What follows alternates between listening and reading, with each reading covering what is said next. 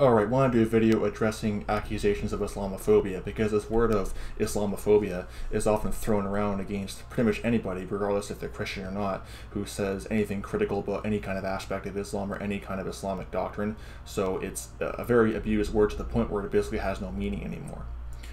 It's insane, but I want to address claims, because people have been calling me names for ever since I've been online, pretty much. I want to address some of these claims of Islamophobia.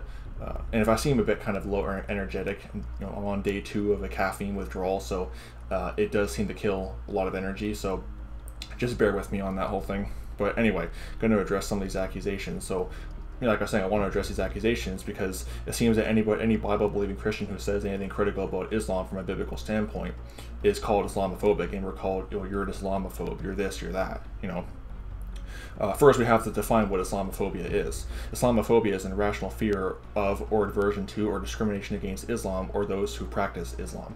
Okay, so here's the thing. If I was an Islamophobe, it would mean I would have an irrational fear or some kind of irrational aversion to Islam, which is not true at all. I'm going to say this, by the way. I do have an aversion to Islam. I'm going to be open about that, but it's far from being irrational. It's actually based on God's holy word, particularly John 3:36, John 14:6, and Acts chapter 4, verse 10 to 12. Here's what those verses say. John 3:36, He that believeth on the Son hath everlasting life, and he that believeth not the Son shall not see life, but the wrath of God abideth on him. John 14:6, Jesus saith unto him, I am the way, the truth, and the life. No man cometh unto the Father but by me. And also Acts chapter 4, verse 10 to 12. Be it known unto you all, and to all the people of Israel, that by the name of Jesus Christ of Nazareth, whom ye crucified, whom God raised from the dead, even by him doth this man stand here before you whole. This is the stone which was set at naught of you builders, which is become the head of the corner. Neither is there salvation in any other, for there is none other name under heaven given among men, whereby we must be saved.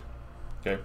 My criticism of Islam is based on a biblical premise on the fact that Jesus Christ is the only means of salvation and the only way of salvation. My criticism of Islam is also based on the reality that Bible-believing Christians are persecuted and killed on a near daily basis in countries ruled by Islam. It's pretty much a daily occurrence of persecution against Christians in Islamic countries, and even in Western Europe, where you kind of have a majority, non-Muslim Christian population. Even then, they're being attacked and persecuted on a near daily basis by Islamic migrants, like in countries like France and everything else. It's insane. So yeah, I kind of have even if there's no scripture I could use, I still would have a reason to criticize it, because look what they're doing to us. I've covered that extensively on this channel. So no, I'm not Islamophobic. I don't fear Islam. I don't fear Muslims. In fact, I don't hate them, because I want to see them get born again. See, if I hated them, I would just be silent about the gospel and just watch them plummet into hell. Which is not true. If you hated Muslims, you don't see somebody who hates Muslims would just be silent about the gospel and watch them plummet into hell. That's what somebody would do. That's what I would do if I hated Muslims. So I wanted to point that out.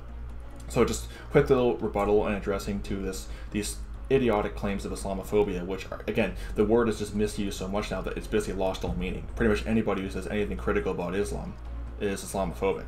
So according to these weirdos who just throw around this term as if it's nothing.